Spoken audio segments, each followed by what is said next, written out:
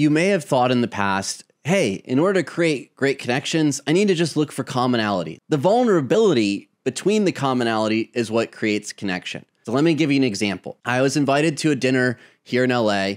I was seated across from a gentleman who's a chef, and he had just moved from Brooklyn to LA. Now, I had moved from New York to LA about 13 years ago. So when he said that he had moved from New York to LA, I was like, oh, we have that in common. So I was like, hey, it's so fascinating. When I moved from New York to LA 13 years ago, I thought it was going to be a short move. So I decided that I wasn't going to buy a car. And immediately his eyes lit up and he was like, me too. I did not want to get a car, but I didn't realize how LA was so spread out and I would have to in order just to get around. So just that little bit of light vulnerability of me sharing an anecdote, moving, experiencing something similar. I added a little bit of vulnerability by sharing that story, and it created the opportunity for emotional connection.